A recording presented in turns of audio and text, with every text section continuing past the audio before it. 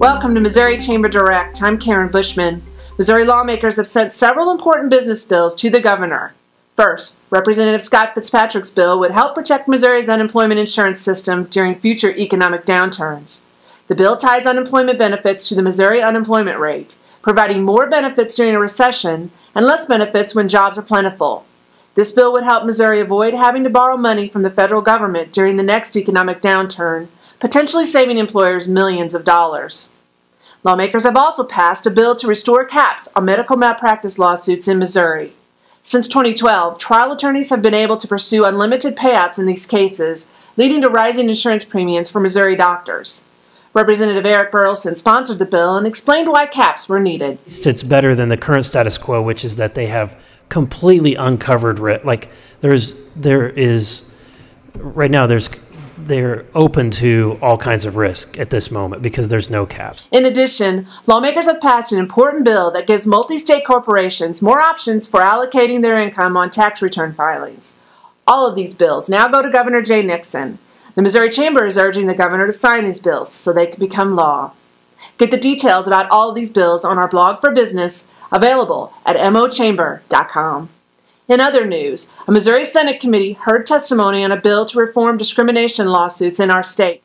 Representative Kevin Austin is seeking to bring Missouri in line with the federal standard for discrimination, which is also used in many other states. It seeks to modify the Missouri Human Rights Act.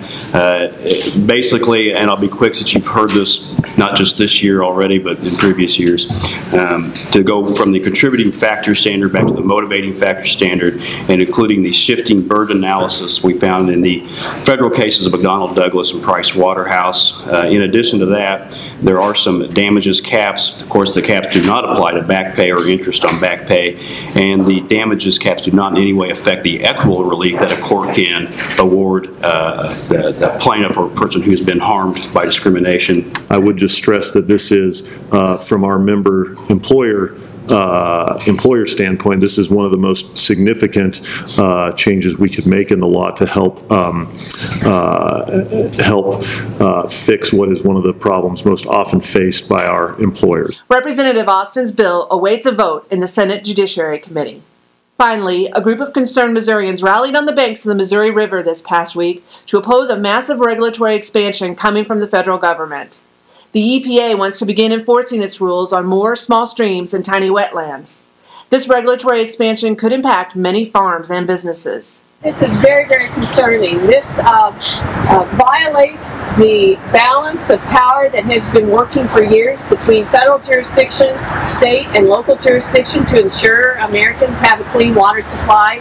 But it also potentially jeopardizes our farming operations and how county and local governments conduct their business as well.